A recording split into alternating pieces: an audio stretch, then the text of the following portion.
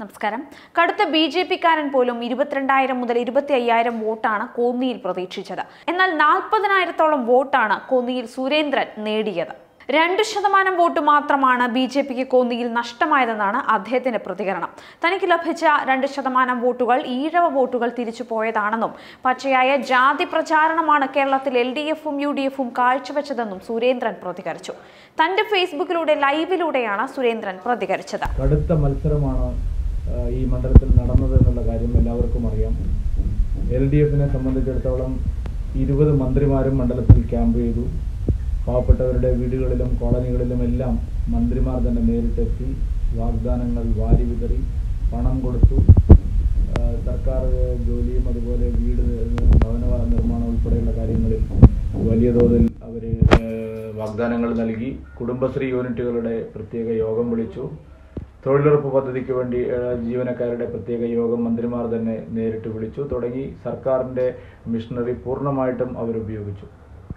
UDF വലിയ തോതിൽ ജാതി പറഞ്ഞുകൊണ്ടുള്ള തെരഞ്ഞെടുപ്പ് പ്രചാരണമാണ് നടത്തിയത്. ജാതീയമായി ജനങ്ങളെ ഭിന്നിപ്പിച്ച് വോട്ട് നേടാനുള്ള വളരെ ആസൂത്രിതമായിട്ടുള്ള നീക്കം UDF നടത്തി.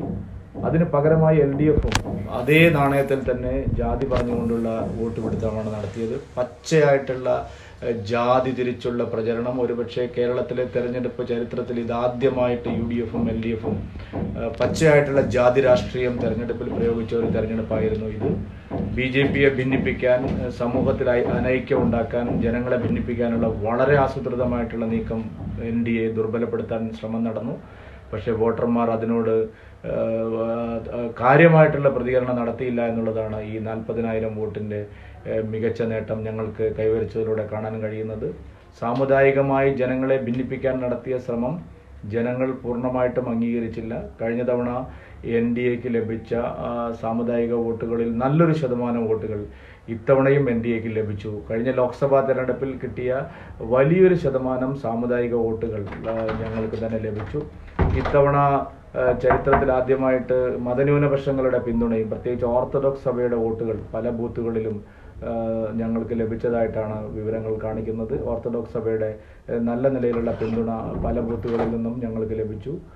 ആ നിലയിലെല്ലാം നോക്കുമ്പോൾ ഏതാണ്ട് ഒരു 2%-2.5% വോട്ടിൻ്റെ വ്യത്യാസം മാത്രമാണ് ലോക്സഭാ തെരഞ്ഞെടുപ്പിനെ അപേക്ഷിച്ച് നിയമസഭാ തെരഞ്ഞെടുപ്പിൽ ഉണ്ടായിരിക്കുന്നത്. കഴിഞ്ഞ നിയമസഭാ തെരഞ്ഞെടുപ്പിനെ അപേക്ഷിച്ച് വലിയ മുന്നേറ്റമാണ്. 16,000 വോട്ടിൽ നിന്ന് 40,000 വോട്ടിലേക്കുള്ള വലിയ മുന്നേറ്റമാണ് കോന്നിയിൽ NDA നടത്തിയത്.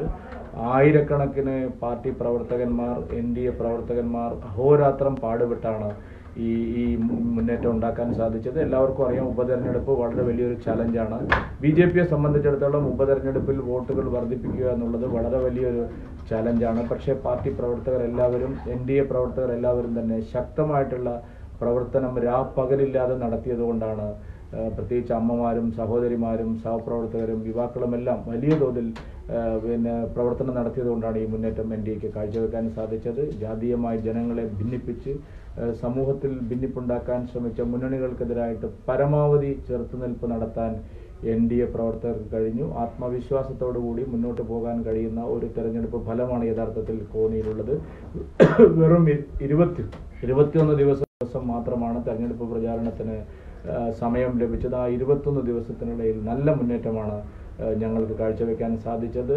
സ്ഥാനാർത്ഥി എന്നുള്ള നിലയിൽ എല്ലായിടത്തും എത്തിപ്പെടാൻ കഴിഞ്ഞില്ല. പ്രവർത്തകരുടെ ആവശ്യത്തിനനുസരിച്ച് അവരോടൊപ്പം പങ്കാളിയാവാൻ കഴിഞ്ഞില്ലെങ്കിലും എല്ലാ പ്രവർത്തകരും സ്വമേധയാ തന്നെ മുമ്പോട്ട് വന്നു. ഒരു തരത്തിലുള്ള സാമ്പത്തിക ലാഭവുമില്ലാതെ 10-20 ദിവസം സാധാരണ പ്രവർത്തകർ ജോലി ഉപേക്ഷിച്ച്, വീട് ഉപേക്ഷിച്ച് എല്ലാം വലിയ തോതിൽ മുന്നോട്ട് പോകുന്ന, അവർ പ്രവർത്തിക്കുന്ന കാഴ്ചയാണ് മണ്ഡലത്തിൽ കണ്ടത്.